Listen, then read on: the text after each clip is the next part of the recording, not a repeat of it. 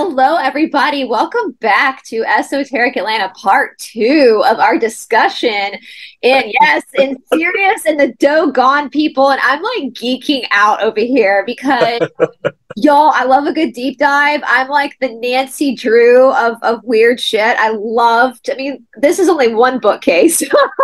I just find the mystery of us humans, as we spoke about last week, to be just so incredible. And the more you deep dive into a specific culture, I feel like the more you realize how truly alike we all are, regardless of what your race is, regardless of what your heritage is. We all have more in common than we do differences. And so I'm stoked about this. I literally nerded out and I did a deep dive into the Dogon people. And we're going to talk about that today. And I thank you, Hillis. I thank you so much for bringing this up last week when we started talking about Sirius and the star system Sirius, because this is unbelievable what these people, I hate saying that, these people, what this group of humans, this tribe of humans have really maintained for all of us. And I don't even think they realize that they have held on to this. Really, they are going to be the protectors, or they are the protectors of our true history. Yeah, because, if anyone has experienced plant medicine, and you go to through these rituals, and there have been people who I've talked to, and they talk about the history verbally, and most of which obviously isn't written down. And when you hear the origin stories of humanity and how each one of a different color or a different hue, if you will, in this case, will go off in a different direction and start a civilization, and it will just radiate out from there. And as we tend to learn about the true history orally, as we step into that library that is within us, that's in our cell, that's in our DNA, as we connect to that history, we then begin to question what is the truth of humanity. Who are we in the sense of, well, yeah, I know I'm Black, okay, but that I'm more than just Black. Yeah. Okay, I have Irish, okay, I'm more than just that. And what I have discovered, not only about the Dogon tribe, but also it's more about, and I think I mentioned it briefly last week, is the soul lineage of self, and not the ancestry, but the ancestry of self. Meaning it's not about your father or your mother or their parents or their parents' parents or your cousin, uncles. It's about none of that. It's all about you, how you connect to them. Absolutely. And that is what, when Sri Swami Satchidananda says this in his commentary, when you start to recognize that soul power over everything, that's when true love radiates, because you don't see a person anymore. I mean, obviously, yeah, when you meet a person, you notice things, their hair color, their skin color, their eye color. That's how you identify who they are. But it doesn't matter, because you actually see the soul radiating through that person, that being. And that's what's really important. But I asked you before we started, Hillis, if you had ever heard of Tartaria. And that we have talked about a lot on my channel. And there are channels out there that are totally dedicated strictly to Tartaria and what I've learned in relationship to other cases. And so I'm just going to give you guys a brief Cliff Notes version of Tartaria. If this is the first time you're hearing it, I would highly suggest just looking up. There's channels totally dedicated where they do tons of research into this time period. So I'm going to start by saying that if we think about history and dates, we know logically that our dates are probably not accurate. Like people like Cleopatra wasn't sitting in Egypt going, wow, it's 50 BC. I can't wait for next year it to be 49 BC. Like, no, we ended up in our modern time creating this system, and it works for the purpose of us categorizing ancient history, modern, for us to kind of understand when, from a scholarly perspective, an academic perspective, when certain ages happened, all that kind of stuff, so we can study the evolution of consciousness. Well, the Cassiopeans have said this, and I think people are starting to kind of figure this out, that there are 1,000 years on our timeline that are kind of unaccounted for. And so basically what the history that we have, some of it happened and some of it didn't happen. For example, people are now, the Tartarian experts are now questioning whether Napoleon really existed or not. So there are some literal historic people that some of these Tartarian experts are like, I don't know if this person actually existed. And with that being said, the historic events that are given to them, what was that really? And so basically the history that we have that's correct, it happened in a shorter time frame. And the 1,000 years that are missing are what these Tartarian experts call Tartaria. This was the age of Tartaria. And so what really got me on this, there's a great documentary. It's like 7 hours. I'll send it to you when we get off Hillis. And the guy posed a lot of very, very interesting questions that make you kind of scratch your head. Now, Hillis, have you ever been to Washington, D.C.? I have, but it's been so long ago. Right. I was there last summer. And after I had studied the Tartarian stuff, I realized being in Washington, D.C., that this guy was right. D.C. is a Tartarian city. It wasn't built the way we think it was built. It wasn't built by a bunch of men in a horse-drawn carriage without any electric equipment, right? It's just no way. And you go to like the Lincoln Memorial and you walk into it and you realize that it says temple on the side. And there are people that have discovered there's actually floors underneath the Lincoln Memorial that we have not been aware of, which is big with Tartaria because of the mud floods. So basically Tartaria, all of these cathedrals we see, all of that were Tartarian buildings. They were built, this was 1,000 years of peace. And so basically the assumption, the theory with Tartaria, if you look at the Bible, which the only book of the Bible that I take remotely serious is the book of Revelation. The rest of it has been completely just edited and changed and whatever. But Revelation talks about that there's going to be an apocalypse, there's going to be a tribulation, and then there's going to be 1,000 years of peace. After that 1,000 years of peace, we go into an area, a time period called Gog and Magog. And then after Gog and Magog, we what? We ascend. So what people, the Tartarian experts, are speculating is that we've already had the 1,000 years of peace. And now we're in Gog and Magog, and that was Tartaria. Now, so basically, this means that the fall of Atlantis was the apocalypse. That was the apocalypse. And then there was a tribulation. And then we had Yeshua and Magdalene, who gave birth to the Merovingian line, which is the line of Magdalene, the Atlantis bloodline. And that leads us into what we call the Dark Ages, which the Tartarian experts say this is not Dark Ages, this was Tartaria. This was the 1,000 years of peace. We had these buildings that were used for healing, all these like the Arc de Triomphe in Paris, or all these, the Marble Arch in London, all these arches were magnets. And this guy does a really good job explaining it, that pushed out energy to people. They use sound healing, plant healing.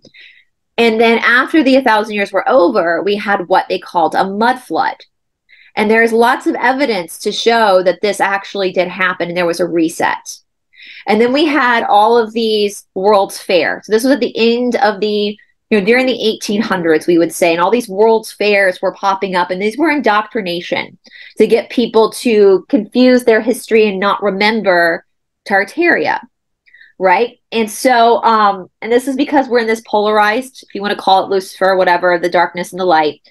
And so anyway, that puts us at Gog and Magog, where a lot of people think we're at the apocalypse. We're not. We're literally going to ascend.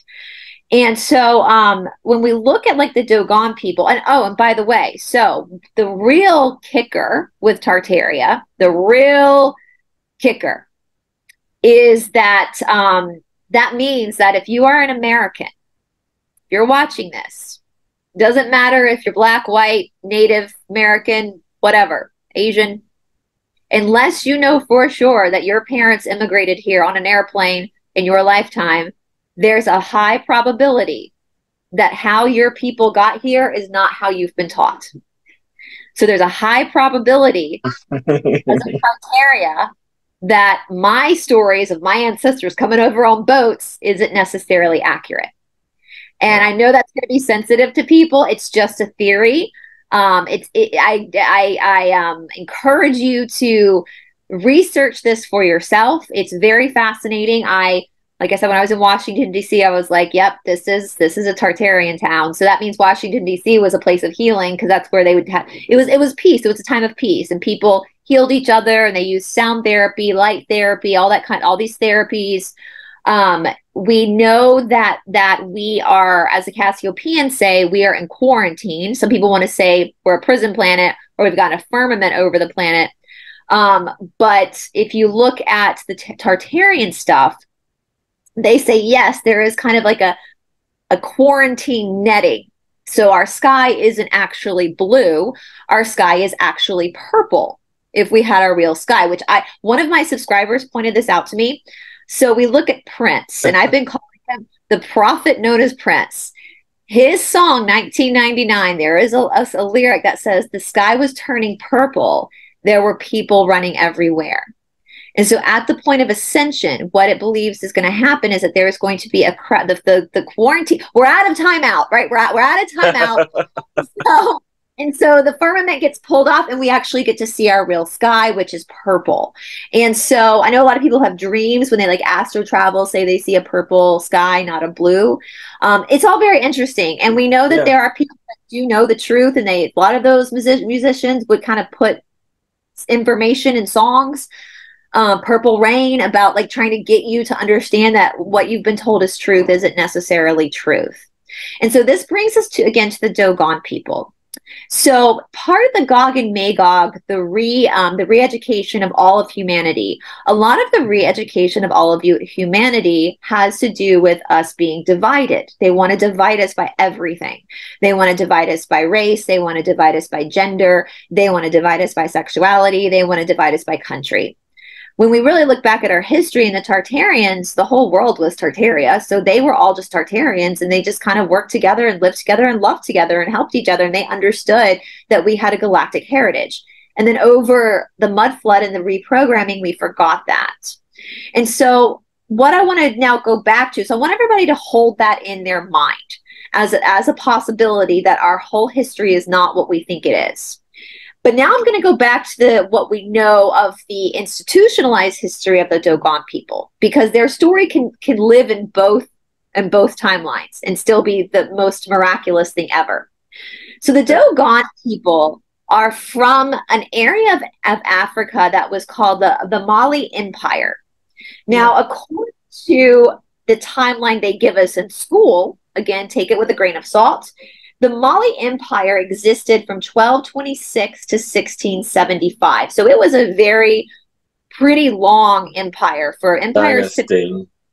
Yeah, it was a dynasty. And where Mali is, guys, because we're going to talk about what happened was. We're going to talk about what happened to separate the Dogon people. So Mali is located. So Africa has that little hump that comes out of it with and Morocco is right up there by the Strait of Gibraltar, right? That's where, Atlantis wrote about this area. Plato wrote about this area being a very important area of Atlantis, where the Strait of Gibraltar is.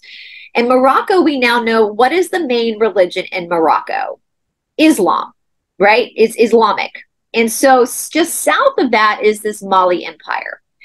Well, we know the Cassiopeans have said this, and we can either say this in the timeline they've given us, or we can look at it from the perspective of Tartaria when they were trying to brainwash us. If we look at ancient civilizations all over the world, so regardless of whether you are a white person in America whose ancestors are actually from America because of Tartaria, or you're from Europe, whatever that might be, we know, as we spoke about last week, that every race we have, every hue of a human, every color is representative of a galactic heritage. And we're all a mixture of all these galactic heritages, right? So within this, and the Cassiopeans spoke about this with the Kentuckian people as well. The Kentuckian people came through the portal of Kiev, and they brought with them, they're from a planet called Kentucka, which got destroyed by the Draco a while ago, and they brought them into Kiev, and they were people that look like Palladians, look like me. They were the think of Riverdance. They were like the Celtics. That was their culture. So if we look at all of like river dancing, like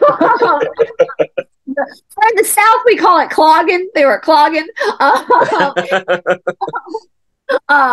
And so we look at all these indigenous cultures. And so white people, if we look at where white people from, according to the Matrix history, white people are from where? They're from Europe, right? So that's heavily Druid, Celtic, Kentuckian. You've got this more Sirius in the African region. You've got the Indian. You've got all these different pockets of heritage. And if you go back and look at all, and we're going to talk about the guy who really pointed this out in a minute, all these ancient cultures pretty much were teaching the same thing. They might have had different vocab, like Thoth from the Emerald Tablets was Odin to the Scandinavian crew. Right? Might have different names, but they're the same energy. It's the same spiritual being. A lot of them talked about in their art and their hieroglyphics, beings coming from the sky to give them information. Hello. And so what happened was when, especially any of the Abrahamic faiths, so we're looking at Christianity, Islam, and Judaism. Now, with the Cassiopeians say that those are the most heavily manipulated religions, and they've been the ones that have been used to control people. And so for the white people, for example, because I know like white people love their Christianity, your heritage for most of the existence on this planet is Druid or Celtic, pagan, as it your heritage for most of your existence has been, your lineage has been pagan. Okay. What happened when the Christian church took over and started colonizing Christianity? They colonized Europe, was one of the first places they colonized. Listen, y'all, Christianity didn't spread like wildfire because people just loved Jesus. These people, these Druid. It depends on what version you want to talk about. Church wants to say it's the good news. They just surrender to the good news. So they came in and were like, hey, we have a new religion. You're going to have to give us money to the church and you're going to have to accept this faith. And the Druid people were like, no, we're good with our own faith. And they were like, oh, yeah. And they started raping and murdering. And so finally they're like, okay, oh, fine. We'll be a Christian. We'll be Christian. Just don't hurt us, you know? Well, the same thing was happening with Islam. So let's get back. So you guys understand that with Christianity. Well, the same thing was also happening with the Islamic faith as well. And just so you guys know, two things get to be true here, right? The teachings of Jesus or Yeshua and the teachings of Muhammad could have been very good and awesome and pure.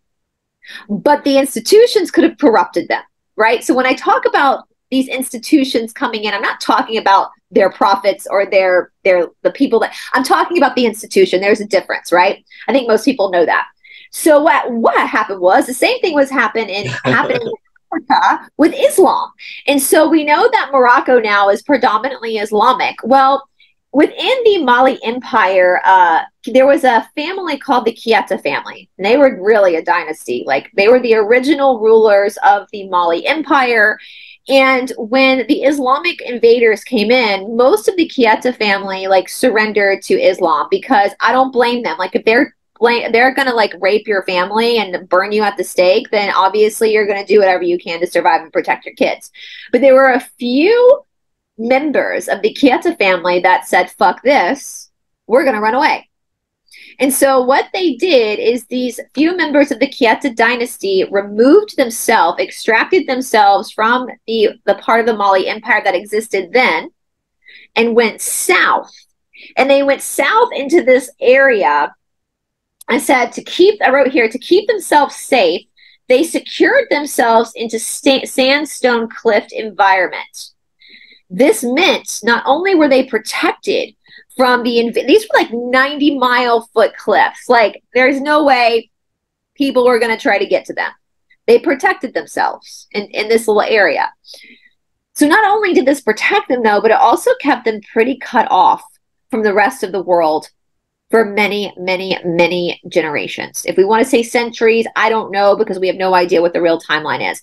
So by them being cut off, not only did their tribe then grow again into a big nation, but they preserved the oral tradition. As Hillis was saying, they orally taught their children these stories. And so how we know this is in 1931, a French anthropologist named Marcel Griol actually went out looking for these people. Like, he knew these people were out there, but they were this was 1931, very different, almost 100 years ago. And so he went out. This is it's near the Sahara Desert. Like, this is a harsh area of the world. And so to actually in 1931 to be like, I'm gonna go find these people. Yeah. Well, I want to let you know that probably in 1931, the Saharan Desert probably wasn't as bad as it is today. Because back in, 200, probably, 200-300 years ago, that area of the world was very lush. And it was because of the colonization where that rich desert, or that place was rich in minerals. It was just a rich place in every sense of the word. Through the colonization, they began to strip the land. And so you strip the land, well, that's what you have left. Because people often have in their minds, too, when you think of Kemet or Egypt, that it was this barren land, but no, it was a paradise. Yeah, it was very lush. That's only, absolutely. So that's a really good point. So it might not have been as bad as it would be now, but he went out and searched for these people, and he found them, and he lived among them for over a decade. So he didn't just go in and like observe, like he became a part of their society, and he studied them, and he got to know them. And he realized right away that their religion, their faith was still taught through oral tradition. They had their own system of astronomy.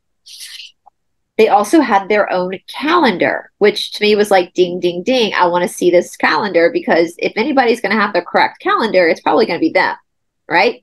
And they had their own knowledge of anatomy and physiology. So meaning they had their own like medical system. They have, and honestly, guys, the complexity of the Dogon people, I'm just giving you the Cliff Notes version. This would take a lifetime to go through everything. This civilization, this group of people, the complexity is unbelievable.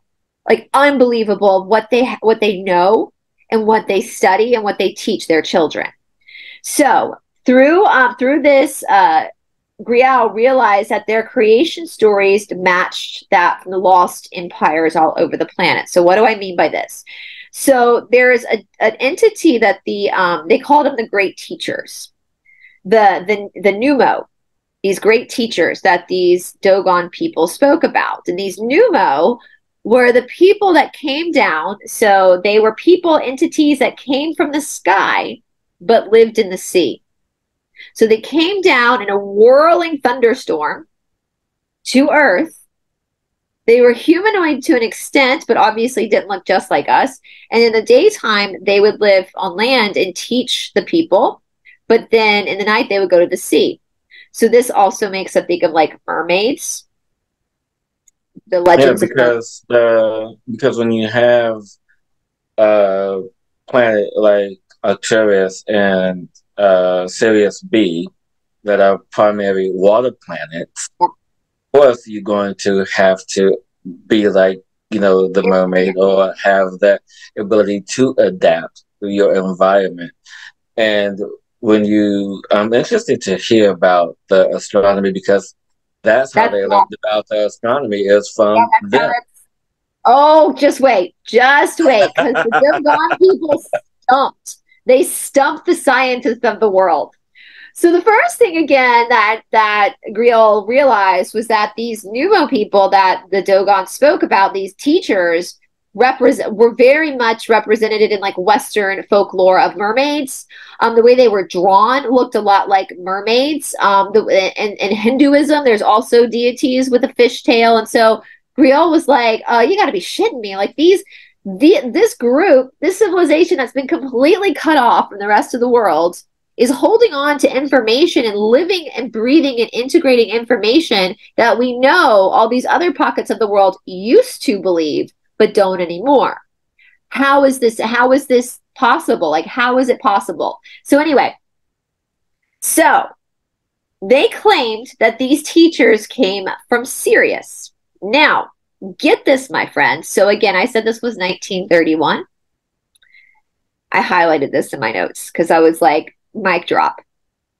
This was shocking, as Sirius was not known by the Western astronomers until 1862. So the Western astronomers only figured out Sirius in 1862, but this tribe of people who didn't own telescopes or any like modern equipment already knew. They're like, oh yeah, that's Sirius. Like they knew all about it. They were aligned with it. Not only that, they knew about Sirius B. Now, Sirius A, the Big Mac Daddy, is like the big bright blue star in the sky. But Sirius B, we cannot see it without a telescope. Nor Sirius C. Nor Sirius C, which we're going to get to in a minute. So the Dogon people were telling Griol that there is a planet, Sirius B, that moves around Sirius. And it's not, they say it's not the big blue one, but the one beside it that can only be seen by high-powered telescopes. Y'all, you know when we first saw Sirius B in a high-powered telescope? The 1950s. This was 1931. So the Dogon people are telling Griol that yeah, there's another planet. We can't see it, but we know because these Numa, these mermaids, came down and told us. So that's how we know. That's how we know. They told us. They're our teachers. They told us this.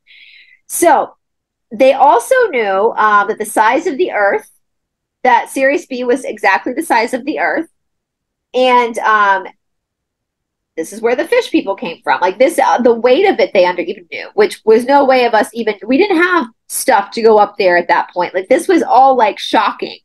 That years later they were proven correct by modern technology. So Griol watched the Dogon people do rituals to a star that had yet to be discovered. They can't see it, but they know it orbits around Sirius A, and its orbit lasts 50 years. So they knew exactly where it was located. They knew it took 50 years in our time for it to move around Sirius, for Sirius B to move around Sirius A. They knew it was made of heavy, dense material. And they also knew that there was a Sirius C. The baby. Go ahead, sorry. No, I said the baby. Baby. And they believed, they told Griol, now listen, okay, so let me look at my notes here, because I just want you to go ahead, because I believe, if I remember correctly, that, you know, I'll just let you go, because I'm just thinking of what I remember hearing about this connection, but you go ahead. So the weight of Sirius, so you remember how I told you they knew that Sirius B was a really heavy planet, like very heavy? And they gave all these measurements of what it was, and this was back in 1931. They could not confirm the Dogon people correct until 2005. So 2005 was when we finally were able to say, well, I'll be shit. They were right.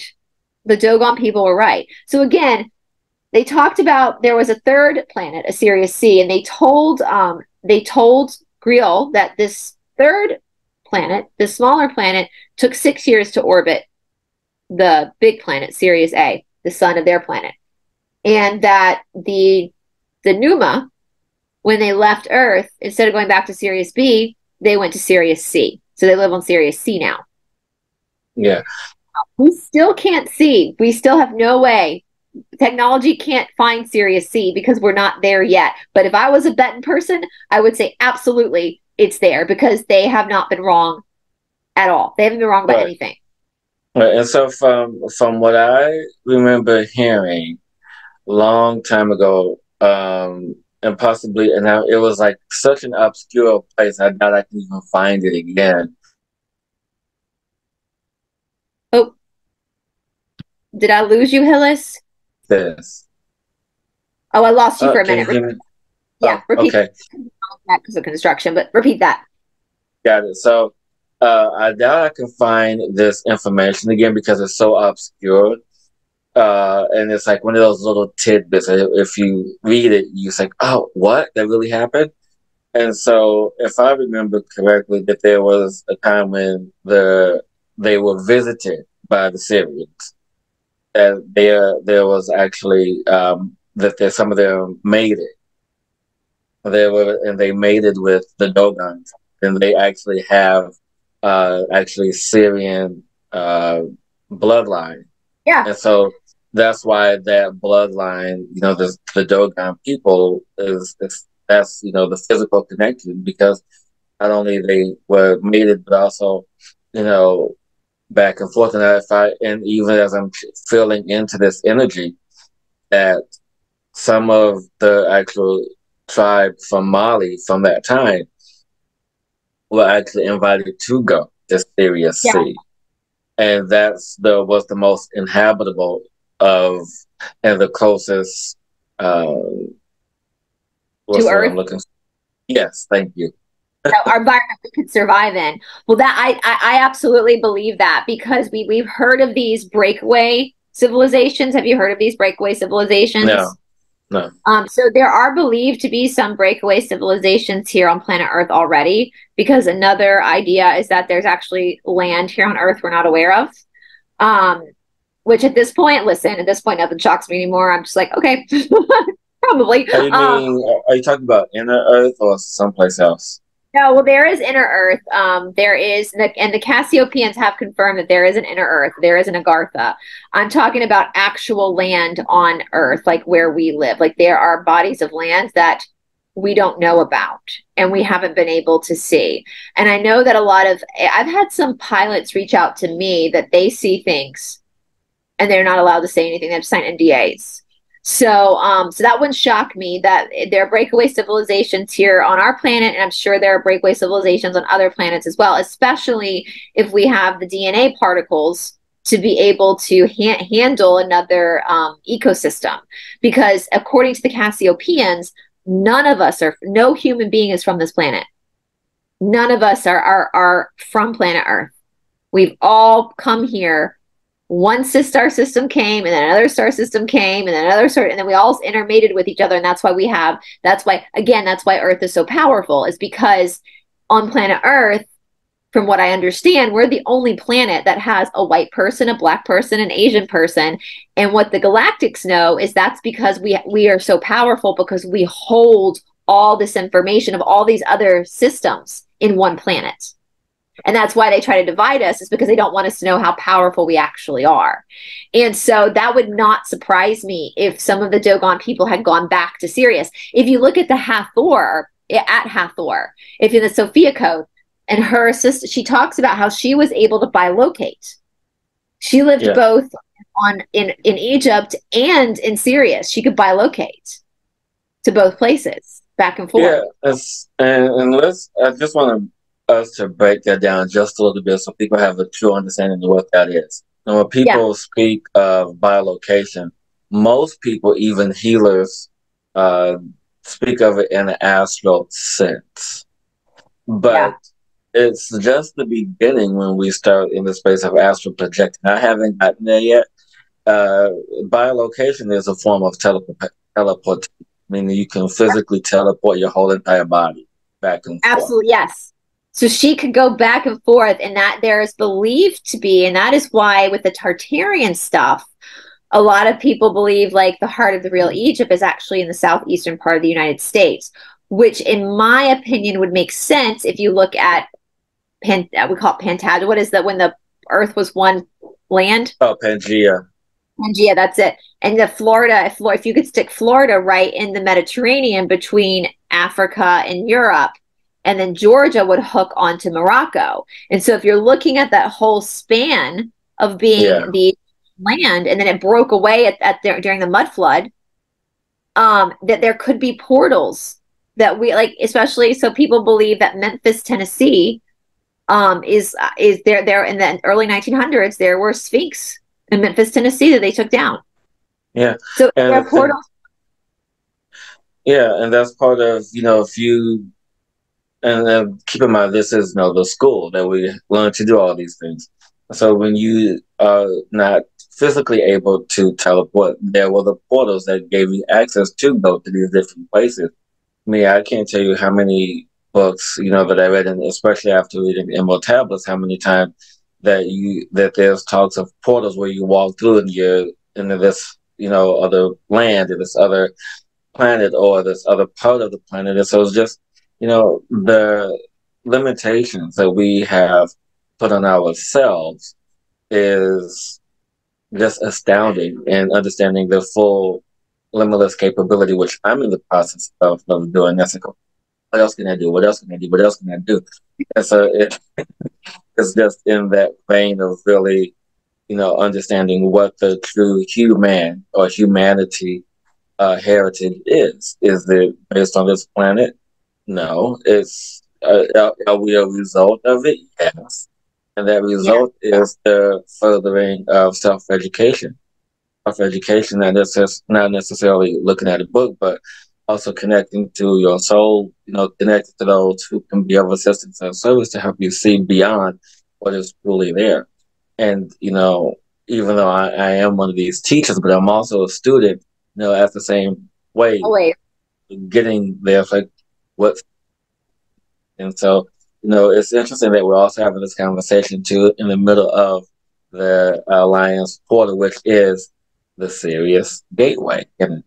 Nothing is by mistake. I think we're prodded and poked in directions that our guides and our loved ones are pushing us in a direction to rediscover who we really are. And I find it hysterical because we are on a third density planet, and my God, the darkness on this planet has done, I will have to say, a phenomenal job at trying to confuse us. But how pissed off must they be at all the effort they put in, and we're still figuring it out. We're still going back and saying, wait a minute, something's not right. Let's look at the Dogon people, because, and I want you guys to think about this too. Like, we know the United States government basically just admitted that aliens are real, and no one's shocked. Everyone's like, okay.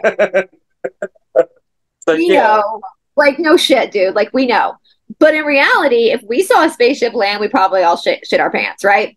But the Dogon people, to them, seeing these teachers come from the sky was very normal. It was very normal. It was very like, oh yeah, that mermaid came down to talk to me. Listen, if somebody told me a mermaid talked to them, I would think they were on drugs, and I would want to know who their dealer is, because it sounds like a good time, because that's I love my plant medicine. I remember my friends in college, my friend went to Amsterdam, and this was before like transgenderism was like a big thing. And she said she was in Amsterdam and she saw some transgendered people doing a show they were doing like a beautiful show on the bank of the river, but she doesn't know if that was real or if she saw it in her head. Like, she doesn't know if that was, this was Amsterdam, and Amsterdam's been ahead of the time, so it couldn't be real. Yeah. Anyway, but what's fascinating about all of this is, I'm being guided and reminded of a time in my life from age like 9-ish to close to my freshman year in high school. So probably about 5 years of my life, to where my mom was really introducing me to more of African culture, doing, what is called Kemetic yoga, which I know you are aware of, which is the birth of all yoga, at least, that in India, in my mind, and all these other African cultural references. And I look at that, and what's fascinating is that throughout time, especially during the 1900s, and how there was very little information to be found on any form of African culture. And throughout, as time progressed, like, oh, well, you have the Nigerians who scam people, and then you have the apartheid in South Africa, and, people are being oppressed still over there. And, and so all of this heaviness over that one continent. You have all of that heaviness there, where the source of the true information is the rich history. And I'm sitting here and it just baffles me. I'm like, wait, how is it that all of this wisdom contained in one place, and how we have been conditioned to turn away from what we feel in our heart to be true. And some the people who live on the continent, yeah, they know it's true. Yeah, they've been through the suffering, they've been through the oppression, they've been through it all. But what rings true is their love for where they are, the love for what they are, the love of where they live. And you can't keep that under oppression for too long. And now I feel that all the information is coming to the surface, is coming to the light, and how the truth of the universe, the birth of this planet, has come to be. Because you talk about all the things, such as Kemet, and you talk about the Tower of Babel, where all the races live together, and all these things. It all happens there. Until it didn't happen anymore. you know. I often think too that if we were to have an alien invasion, all of a sudden the Earthlings would get along because all of a sudden we realize, oh shit, we literally are brothers and sisters. Like, Yeah, yeah. it's funny. I'm in the midst of rewatching one of my favorite shows from the early 2000s called Heroes. It's one of my favorite shows, and People who have special hidden abilities. I'm trying to yeah, remember. yeah, Yeah, that's yeah. the show. That's the show where people, whether if they're teenagers or adults, they discover they have these abilities. And started season 3, and it's the bad guy, the villain, and it turns out that the villain is related to the star of the show. So now they're brothers. So they kind of hate each other, but they're related. And I think about this. Say, isn't that like life? The person starts out as their enemy. You hate them, you despise them, and everything you do, everything you can to stop them, and all kind of craziness. And thinking about this on a cultural scale, you know. But yeah, come to find out that that person you're related to, or this race you're related to, they end up being your best friend, your best ally in all of this. Because one of the things that I was told as a kid, and I don't know why rings true, is that you know after you make friends with a bully, you go, you have your fight, you beat up the bully and everything. The bully wants to be your friend because they know how you are, they know how you react, they know all these things, and so it's almost like your enemy becomes your friend because they sometimes know you the best. Yeah. Yeah, well, it's so funny. I was just filming with Catherine Edwards, and I said, I think we're all more alike than we are different. I think I said that to you too. Like we Yeah. more, and the Dogon people understood. I don't think they were hesitant when Oh. this white dude came to their tribe. They welcomed him and allowed him because they know the truth of humanity, and they know that we all come from. I mean, Hillis, you just said you've got, so here, you have Celtic in you as well, and you have Sirius in you, and like every person watching, you've got all these different shades, these hues of yourself that come from galactic heritage, and we all have it, all of us. And so we're this walking hodgepodge, like in the animal kingdom. Like if you look at dogs, for example, even though full bred dogs are the most expensive, they're usually not the healthiest because they've been very inbred. But if you look at the mutt lives the longest and is the healthiest because it's carrying all the traits of all these different breeds. And so that's us as earthlings. We carry this power that we did know we had at one time looking at Tartaria, but we forgot. And you know what I was thinking, Hillis? Do you ever watch Aquarius Rising Africa? I haven't. You have to send me that. I do their show twice a week. I'm going to talk to Shanti and see if we can do you, me, and Shanti, because Shanti has studied the continent of Africa a lot in the history, and there are apparently pictures, paintings of basically probably what would have been Tartarian times when there were black kings and white people bowing before black kings, and they've gotten rid of this information that Of there were, course. yeah. And she talks a lot about, I'm going to text her and see if she would want to do a roundtable with us and talk about this, because she's done a lot of deep diving into and of course she lives in Africa, but she's done a lot of deep diving into the forgotten history of Africa. And she was the one that really got me into Tartaria too, to start looking at Tartaria. Right. But you know what? What's fascinating about all of this, and just getting a bit emotional even just thinking about this race talk. Being a fair skinned Black person, I've always heard the thing, you're not Black enough, or you've been whitewashed, and all these things. No, I'm hearing as I grow up, and I know one time I know my mom and my aunt was just joking, but it was just one of those things I had to let them know. So that kind of hurt. So we were all out at the restaurant, and my mom and my aunt were darker than I was, and they said to me, "Say, hey, you can go over there and get that person's attention because you can pass for being one." And I'm looking at them, I'm like, no. And I know it was just in a playful manner. But the thing is, for people, especially now, there are a lot of multicultural, multiracial people on the planet. And those people don't care so much about, white, Black, orange, purple, Mexican, Puerto Rican, Dominican, whatever, Irish, European. They don't care about that anymore because they identify as it all. And when we get to the space of identifying as all, as human, then we can really step into the next phase of remembering who we are, next phase of ascension.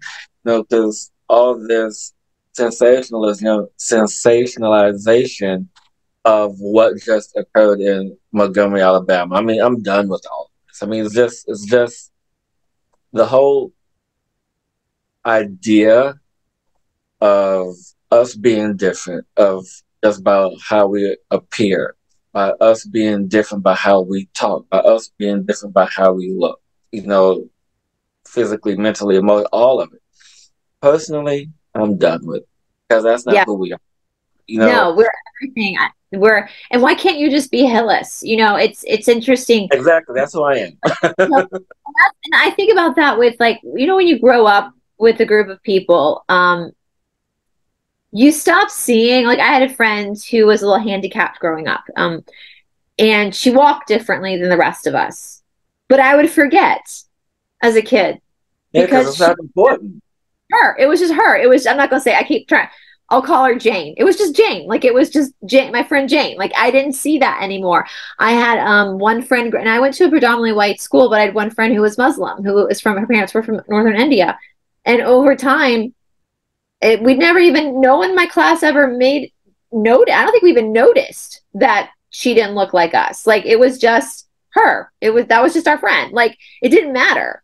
We didn't care. And you look at kids that way. Like, I have a friend, I sent this picture to. It was these two kids in kindergarten, a white kid and a Black kid.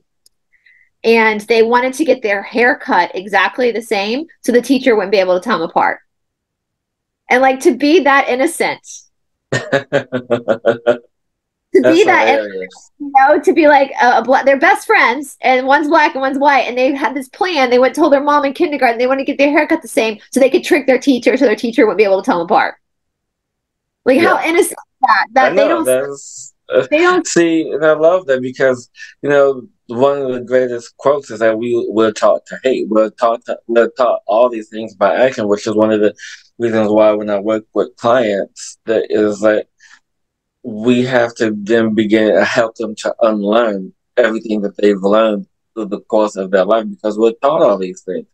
And, I appreciate, people who deep dive into their own culture. I appreciate people who want to understand their culture, their history, their humanity. I appreciate all of that. But for me, right now in my life, that doesn't matter now. I'm, Black, I'm Irish, Celtic, whatever. No, you got the juju in you. Like, if you're coming from the most potent parts of the Irish Celtic stuff, man, that's the land of, like, leprechauns and portals.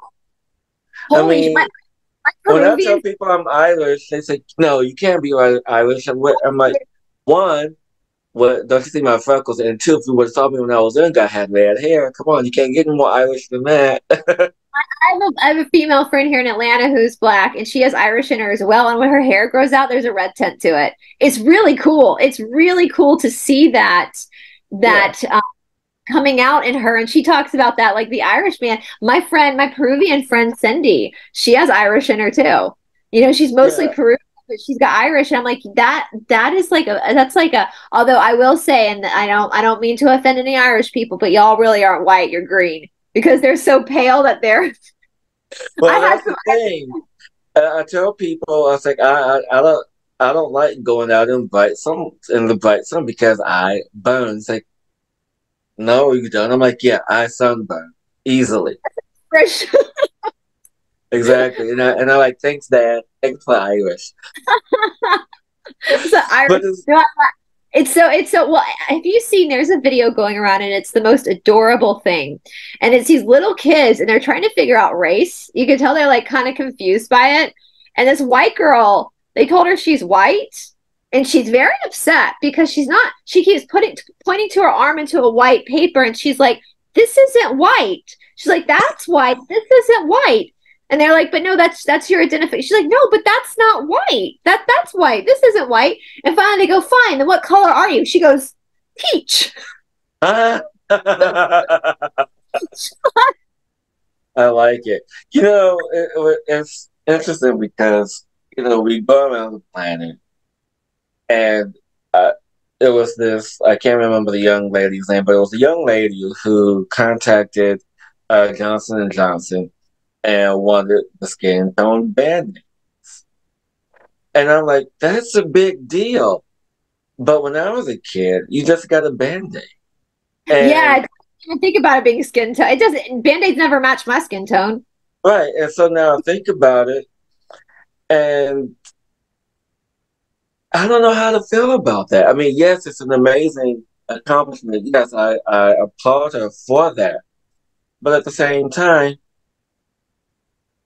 how valuable is it? I know when I was, is that and then too, when someone else did what was it? The skin tone Crayolas. Now that was a big deal.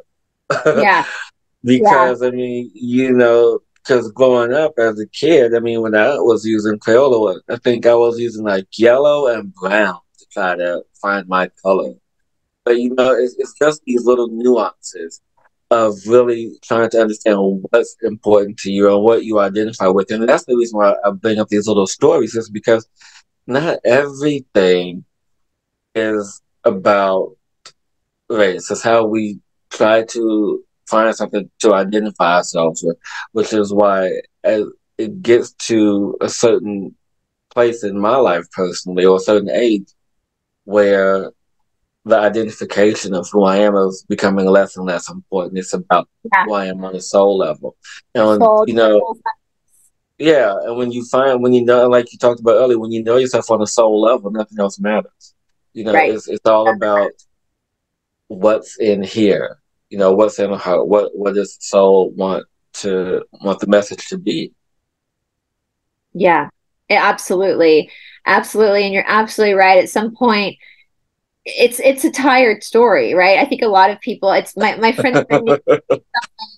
Um, Very tiring. I've been yeah, hearing the story since I could hear, remember, listen, talk. So yeah, listen, close to 50 years I've been hearing this story. I know I'm saying that you want like getting a like lighter skin, but then white people wanting a darker skin. It's like it's just no one's ever when I'm in India, I have to make sure I bring my own lotion because all the lotions in India have bleach in them. I don't need to be bleaching my skin. Are you kidding? I'm already white. Like so I have to I make had sure I no bring my own idea. lotion. When I go to shops and I'm shopping, they're like, "Oh, it has bleach in it. Yay, good." I'm like, I don't need bleach. Like, what are you talking about? So See, you and this example, I mean, just comes from conditioning, yeah. Well, and I and will say so with and, the and Indian lack of self-acceptance. I'm sorry. in Indian culture, what it shows is a status. So if you are a lighter skinned Indian person, and that shows you're from a higher caste because you don't have to labor in the sun. So I know. And listen, when I'm in India, I lay out on the roof to try to get more sun because I'm crazy. So, it's like we're all trying to have, I think we're all just trying to find, okay, so I remember one time in college, my boyfriend at the time, his friend was visiting. And my boyfriend at the time grew up in South Africa. He was a white guy from South Africa, but his friend was mixed. His one white parent, one black parent. So kind of light skin, just like you, Hillis. And so we're sitting around smoking pot. And, you come up with either the worst ideas when you're stoned or the best ideas. And so we're sitting around and he goes, I think in 100 years' time, we're all just gonna be brown. So he wasn't too far off. Like white people wanting to get tanner, the Indian people wanting bleach. Like we're all looking for that same color, just to be that same color. Well, eventually it may be like that. I mean, you see, especially now with all the multiracial kids and the multiracial now teenagers, and then soon to be adults, it's going to be like that with all of us going to have. It's like, I want your curly hair. No, I want your curly. No, I want your straight hair. Well, it's not going to matter if it's going to be the same after a while. Yeah. Well, I'm just saying that, I'm like, yeah, the prettiest, in my opinion, the prettiest races when they commingle together and create a child is Asian and Black. Those babies, they are breathtakingly beautiful. They those babies. Blasians. Oh, Blasians. Those Blasians are beautiful. Like they are striking. They're like striking when you say it takes your breath away when you see actually looking back on it, I feel like every race, when they have a white person, a black person, they usually have a breathtakingly beautiful child. It's like all the races just come together and to make this one person, this one human. And so it's I will tell you guys a really funny story. One of my really good friends here in Atlanta, she's not on social media, although she's a very successful chef. So I really want to get her on my channel because she's built her own business from nothing. She's Black. She's my really good friend. And she used to practice with me before lockdown when that studio where I taught at shut down. And I would say to her all the time, I won't say her name, but I would say to her, I'd look at her feet because I see people's feet all day and I'll be like, you have white girl feet. I was like, I'm sorry, you got white girl feet. I don't know where your ancestors are from, but those are some white girl feet. She'd be like, no, I'm pretty Black. I was like, girl, those are white girl feet. I know white girl. I know feet. I'm a yoga teacher. I know feet. And she ended up doing her 23andMe. And I got a text from her randomly and she was like, Bryce, I am 30% English. I told you, it's all on your feet. You got white girl feet. That's hilarious. That's funny. That white girl foot coming out. So anyway, but we're all just, I did my 23andMe. I've got Coptic Egyptian in me. I've got Greek in me. I got a lot of Greek in me. And I had even my mom was like, where the hell did that come from? I don't know. I was like, I don't know, milkman. I don't know. I was like, I knew English, I knew French, I knew German, I knew Scandinavia. Those things I already knew. But then when those things like Coptic Egyptian, Greek pop up, that was a surprise. Like I did not expect to see that. Like, in a lot, it was a pretty high percentage. And, and so you start to see that and you're like, wow, there's so much more to explore. Yeah, what's making me think of right now? They have the ability to read our DNA of where we are or where our lineage is from on this planet. I wonder if they are tinkering with the ability to see where we are outside of this planet. I think so. I think that's I did my 23andMe kind of stupidly and my boyfriend was a little bit upset. He was like, now they have your DNA. I think so. Because I think blood types give a lot of indication of where your DNA is from. And I think they're looking to see I'm O negative, which is nothing's I have no antigen, no rhesus factor. So that's the Magdalene, the Merovingian line. And like my boyfriend's A negative. So he has the A antigen, which is very Palladian and with no rhesus. And so I think that I forget what mine is. I have to ask. You can get on Amazon. They have these little tests that you can take there. You just prick your finger and it shows you, and it works pretty quickly. Oh, maybe I'll do that. pretty quickly. And so so as a female, if you're rhesus negative as a female, it's more important for females to know than males because of childbearing. Females RH, like for me, and the wildest thing, so this is why I think this. When I was studying blood types, like right when I first opened my channel, and guys, if I will find that video and I'll put that in the description box below. I was researching RH negative versus RH positive, and like there's lots of differences like between the two. And the one of the scientists said that RH negative people were a different species. He classified them as a different species. I'm RH negative. So what that means for me is my sister's also RH negative, and all three of her children, because her husband's RH positive, they had to monitor her pregnancies because a negative woman has a hard time carrying an RH positive baby because it doesn't recognize the rhesus factor. And so you have to, now medically they can give you shots to help you carry the baby so your body doesn't abort it. But back in the day, it was virtually impossible for a woman RH negative to carry full term an RH positive baby. And there's only 15% of the population is RH negative. And so it's a very small, all of our presidents have been RH negative. The royal family's RH negative. So there's all these conspiracies, you know, that it's what they look for. So I know the royal family looks for O negative because there's nothing in your blood. And so I think their theory is that, and it's true, RH negatives do tend to have more psychedelic experiences without being high. Like we see ghosts all the time. And I know that the back of our eye, so I have astigmatism is what it's been labeled out medically, but RH negative people, it's not really astigmatism. So the back of your eye, like through the eye, RH positive have a circle and we have a diamond. So it's shaped differently. So that means that I perceive light differently than someone who is RH positive. By the way, okay, my eye is... now I'm gonna do my blood test. I'm gonna go order my Amazon. Do it. I have a suspicion of what you are, but I'm not going to say anything. I'm going to let you do it. I already have a suspicion of sneaking. I call my boyfriends. My boyfriend would make fun of me all the time because I do have one of my great grandfather was born into the English royal family. So that's where it comes from, my O negative. My boyfriend would make fun of me all the time. He'd be like, "You're just a lizard person." He's like, "The FBI is going to come for you now." And then I kept looking at him, and Hillis knows my boyfriend. I'd be like, you kind of have some of the RH negative side effects too. And he was like, "No, I'm just RH."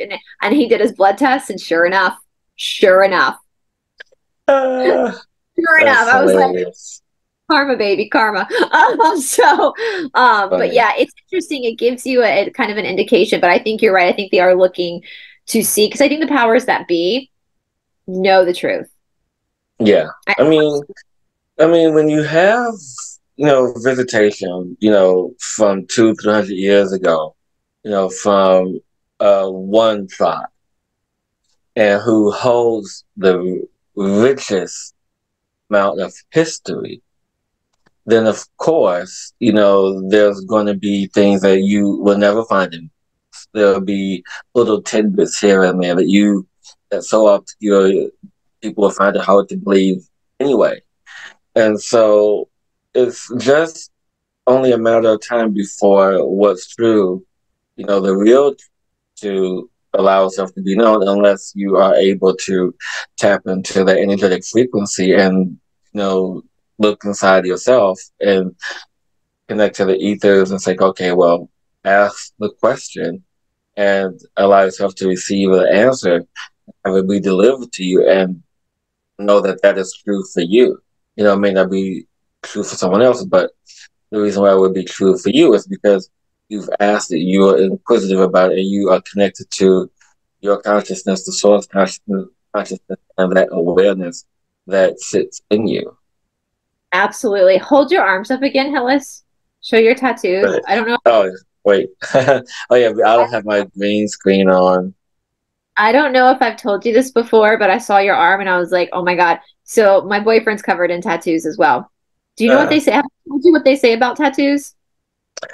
You told me once, but I can't remember right now. Well, apparently, a lot of the galactic beings are cousins from the stars. They speak in a light language, right? Which people believe Sanskrit is a light language. Like some of these old languages are light language. probably a lot of people African languages, light languages. And so people who their soul has been on other planets most of the existence and just like maybe the theory is they are addicted to tattooing because on other planets their light language is on their arms. Yeah, I'm not done yet. There's some more that I have to get. But yeah, this is all this energy that I work with, everything that's on my arm right now. Yeah, it's your language. That's Yeah. my boyfriend. His right arm is completely, it's one big sleeve, just completely no skin left. It's just one sleeve. Yeah, I thought about doing a sleeve, but I'm like, I don't know. I still like my skin, but like, Now, when he started doing his other arm, I was a little bit like, oh, leave some skin, but his other arm is just some like tribal stuff.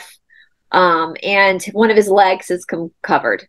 But the rest of it, you know, I was like, just leave me some skin to see. But yeah, no, they say it's because, and he's very, like he very much has had a lot of experiences with off-worlders, and so I was like, that makes a lot of sense that like people would be missing that. You're missing that light language, and so you yeah. try. Oh yeah, no, I'm not done. There's more to be done. Tattoos are addictive. I've got a couple. They're definitely, there's an adrenaline rush that happens when you get that tattoo. So it's also mysterious. And I mean, think about it, Hillis. If every human being in the world actually sat and contemplated that we are literally within your body, you are a walking antenna of all these different galactic Oh yeah.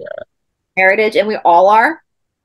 Like how much, I think like 60% of these like hate crimes would go away just overnight Well, because yeah, people. not only that, but I mean, when you think about it in a 3D sense, and I've always said this, that if everyone on the planet was simply provided for, if they had their basic needs met, it will go away. And that's the problem. No one wants to, we talk about, brotherly love and helping your fellow man and doing this and doing that. But most of us just talk. Yeah. And if people actually lived up to that, then yeah, it would it would just be done. If people like you or me had $1 billion or $1 trillion, yeah, I wouldn't mind giving that Yeah, away and no. helping I've people. I've said that I would always, every time in my life I've ever been in a position where I can make lots of money, or I've always said that to God or the universe, like whatever you give me, I will make sure I never take it for granted, and I always give a percentage back. That I always make sure somebody, I used to do that when I had my corporate job, when I was director of Yoga for Wellness Centers of America, and I had a really good income coming in. I would, every paycheck, I would take some cash out, and I would just, when I would drive through Atlanta, if I saw someone like the woman who worked the toll, I had to go through a toll every morning. Like one day I just gave her a wad of money. It was near Christmas, and I was like, I'm paying it, just pay it forward. Like you, yes, to be able to give forward to your fellow man. We collected blankets one Christmas and went off and to where the homeless people live in Atlanta, and just brought them a bunch of blankets and coats to make sure that they were warm enough. And if everybody was doing that, then I think we would prove the controllers wrong. We would take their power away from them because, we're not going to play their game. And we all, and I just like, I really, I think the Dogon people are such an example of like, we all, because as Griel figured out, like their story is the same as the white people's story. It's the same as the Indian people's story. It's the same as Native Yeah, Americans. They just held on to. it's just the story, and we are so desperate to attach to something for us to identify with that we, could make it our own. But the story is just a story. When you Story, yeah, strip everything else out of it, that's all that's left. yeah. It's just a story. My friend Shanti calls it's the drama. It's the drama of it all. Yeah, I will say though, to end on a comical note, because Hillis, I know you're from Chicago but live in Florida now. There is a comedian who, she's a black lady.